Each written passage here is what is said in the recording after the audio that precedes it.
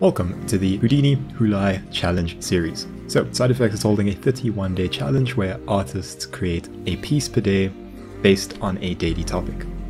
I've decided to take on the challenge and record each day's work so that you can see the process.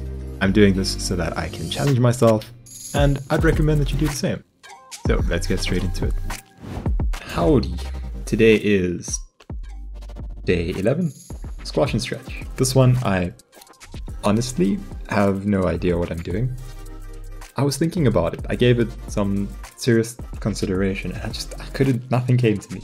I was thinking of doing the sort of Nike air bubble thing that they do for the Nike Airs, and I thought that would be interesting. I considered making a very high quality render and just letting that shine, maybe do some nice texturing, but I don't know where I'm going. So I'm going to go into Houdini, mess around for a while, see what kind of ideas I come up with, and then take it from there.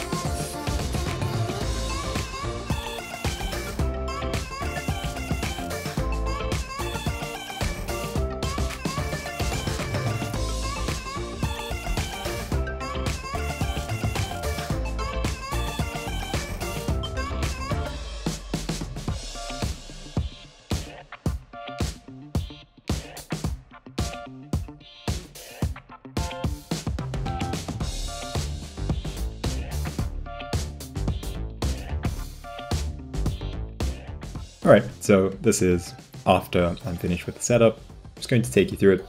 I find that this is probably the best way to do it, show you a bit of a time lapse so you can see how it goes, just me messing around, the kind of things that I play around with, and then just take you through it at the end, so that maybe you can pick up some tips and kind of get an idea of workflow. It seems to be a good way to show you, so yeah. Alright, initially what I had was this turd over here, and I scattered some points, copied points, and I messed around with turning them into cloth firstly, and then gluing them together, so they stuck together, and then I used the vellum pressure, and I was playing around with it, and I thought it would look really good if it was iridescent, like a kind of metallic with varying colors in its reflection. And then the more I played around with this, the more I realized it started to look like balloons, and that made me think of Jeff Koons, and he's an American artist. And one of the things that he's extremely well known for are these giant sculptures of dogs. He does these big balloon dog sculptures, and I think they're made out of aluminium. Aluminum for anyone in America. I always found that weird, but anyways. Big aluminium dogs, and they're super polished and shiny. It's really interesting. I was like, let me make that. So then I gave it a go. I started by creating some dog geometry. Super simple. It was all just a bunch of spheres, mirrored and put together. Attaching the nose in that was a bit more complicated, but I'll get back to that. So it gets remeshed so that it's better for vellum. So generally you want triangles for vellum. I'm not sure the reason why. I think it's because of the way triangles can bend, but you want triangles for vellum. So a remesh always works pretty well.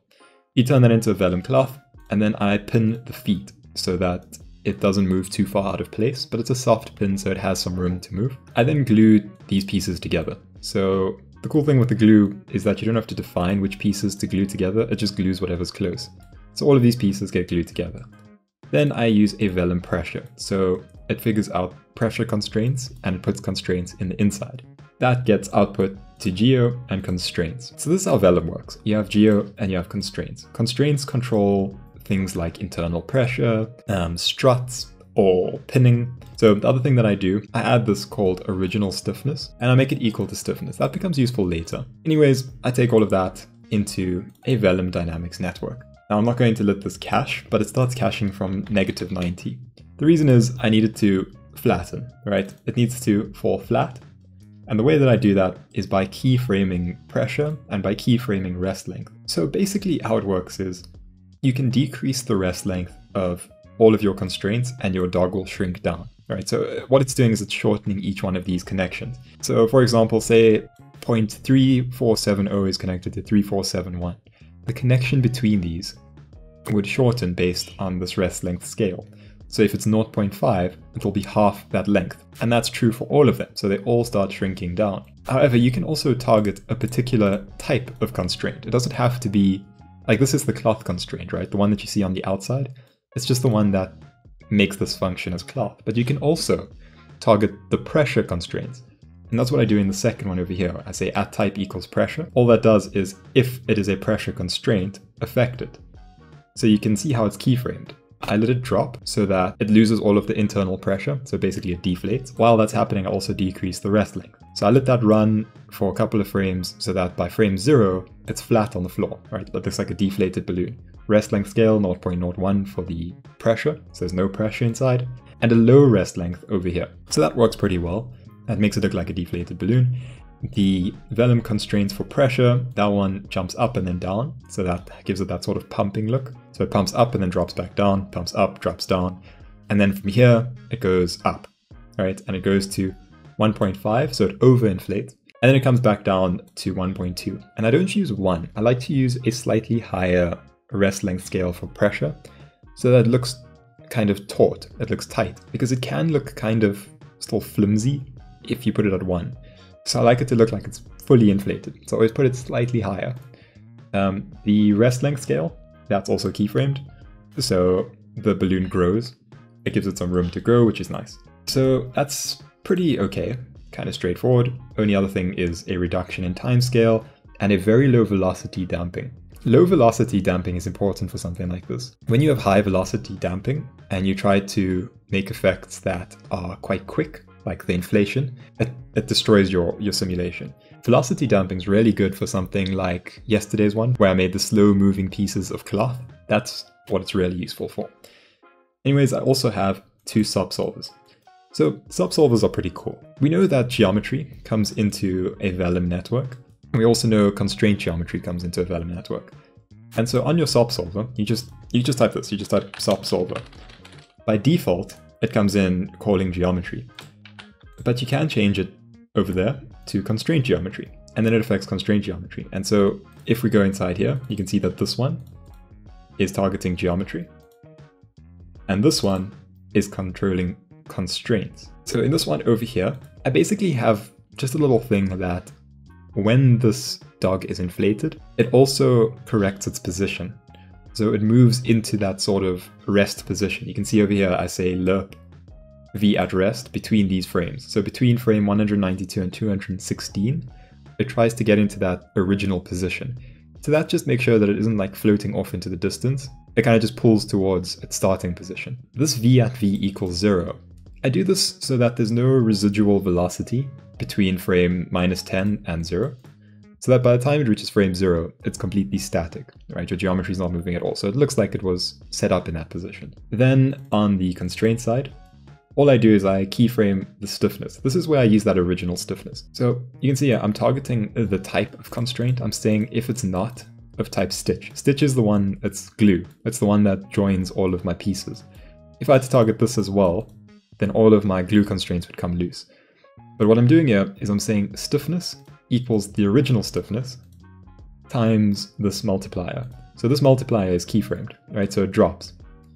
So this balloon loses all stiffness. So it becomes floppy, right? It loses any rigidity. Then when it reaches frame 120, it starts ramping up so that it regains its rigidity, and I even increase it so that it remains quite rigid. So that's all that goes on in this vellum network, and I'll show you what you end up with. You end up with this over here. So you can see this is actually the minus 90 frames.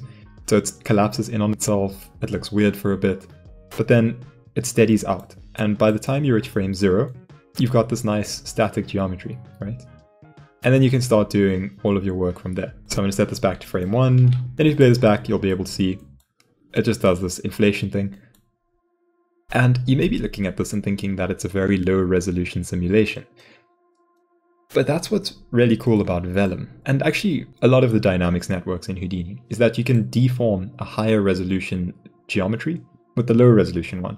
So what I do is, where I set up my dog geometry over here, I do this thing called a cloth capture. What this does is it takes the cloth that you're feeding into the DOP network, and it takes your high-res geometry, right? So I also just gave him a little nose. It's just a bunch of tubes and that. Cloth capture, it makes these things around it. This is basically just a visualization showing that this piece of cloth affects this piece of geometry. So obviously the nose isn't part of the original geometry, right? Part of the simulation geometry. But you can see that it's included in the capture.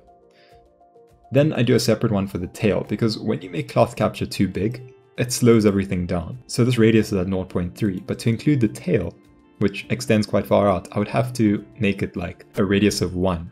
And then the calculations get slow. So I do that one separately. I cloth capture the tail with a very high radius, right? So that just gives you the tail. Put the tail out, dog geo.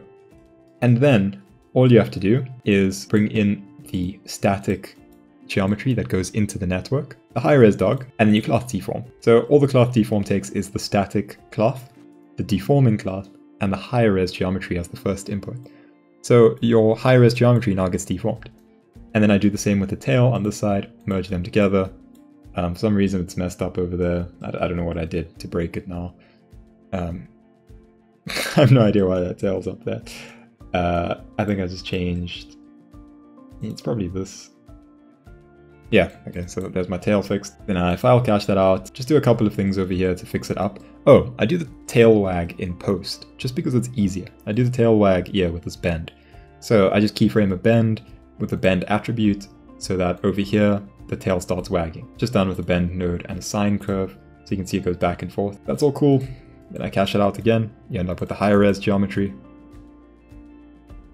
And now you can see it looks pretty clean, right? It doesn't look as sharp as the other one. And then my dog, he just sits up and his tail wags. So dog geometry out.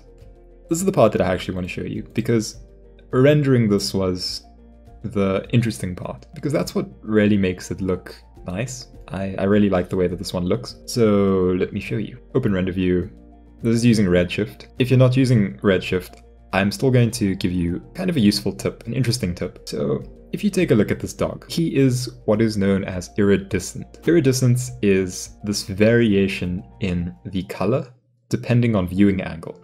So you can see that it's this light blue at the top, almost teal towards green, dark blue on this side face, and then purple towards the bottom. And it's not purple because of the floor. Like I can show you, if you remove the floor, right, it's still got that purple underneath. So that color is from the shader, not from the ground. So I would like to show you something interesting. I'm just going to scale down this little render, go into the material network, and into the dog material. So I'm not entirely sure how you would do this in Mantra, but in Redshift, and I assume other renderers, there's a very easy way to get the normal direction. But you don't want the normal direction of the geometry, you want the normal direction of the camera. So you use RS state, and what this does is it fetches the normal direction from the viewing angle. So then you remap it between 0 and 1 from -1 and 1, because normals generally go from -1 to 1.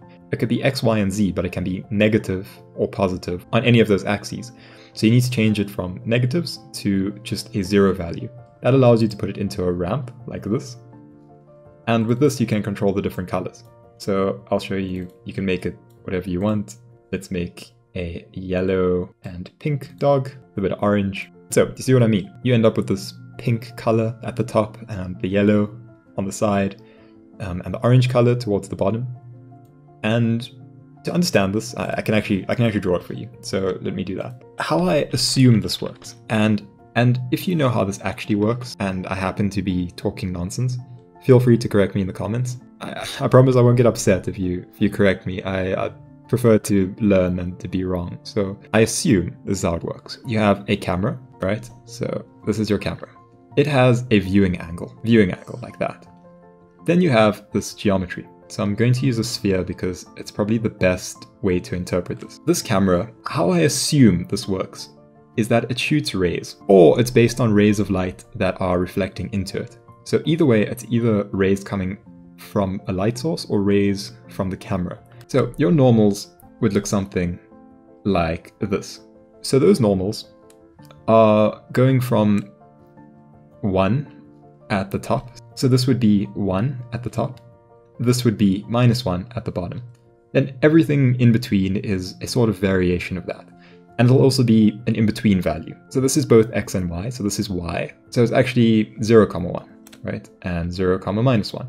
And then here it would be -1, 0. What happens is, if you're remapping this, then it goes 0, 1 to 0, 0, and 0, 0 over here. And you have this shape. This is perfect for a channel ramp. So what that means is this value is now a range, as you can see. It's a range of values. So if you feed all of those into a ramp, and this ramp happens to have a bunch of colors like this, then the renderer can tell which color to color the surface of the sphere based on the normals. So over here it would be that sort of blue, right? So you end up with this gradient. So this is how I assume iridescence works. This theory makes a lot of sense to me. It might be wrong, but either way, the analogy is still correct. And so if you had to change your viewing angle, so if you had to look from down here, right? So that viewing angle, then the normals are all different. So then once again, because of the new viewing angle, it might be something like this. And so those ones over there would be purple, top ones would be blue. So that's how iridescence works. And so you just plug that straight into your reflectivity. That's the color for reflectivity, you can see over there. And so I chose these colors over here because I like these colors, or I like it in this case. That's actually something. When I never know what to say when people ask me what my favorite color is. It kind of depends. For example, I really like these colors. The sort of fuchsia and azure with the teal when it's metallic. But it reminds me of like baby blankets when it's matte. And so I think color is kind of contextual. If you're out in nature, you want the canopies of the trees to be a beautiful green. But if you get a burger from McDonald's, you don't want your patty to be green. You get what I'm saying? Like a yellow rose means friendship, but if your eyes are yellow, it means you have jaundice. Maybe I'm overthinking. Sorry, I'm going on my rants again. But yeah, so these colors seem to look quite nice. I really like the way that they look when you render them. Right, super pretty. And I don't really do anything in the compositing stage. I just add some grain, do a bit of a cleanup. But that's all there is to this one. And the final render looks like this.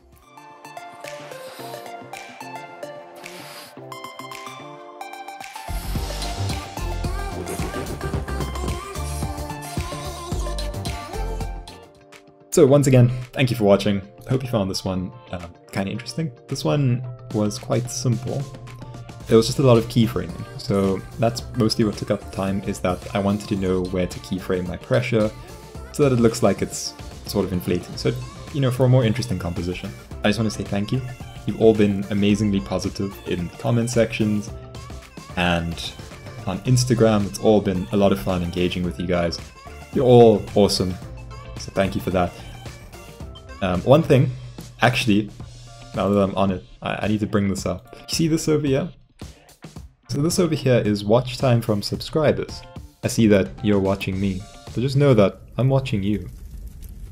This is 58% not subscribed. Just click the button. Just click the subscribe button. But yeah, only if you want to. Anyways, thanks for watching. I'll see you tomorrow. Tomorrow is fur. It's probably going to be cute. Let's be real. It's fur. It's going to be cute. So I'll see you tomorrow. Bye.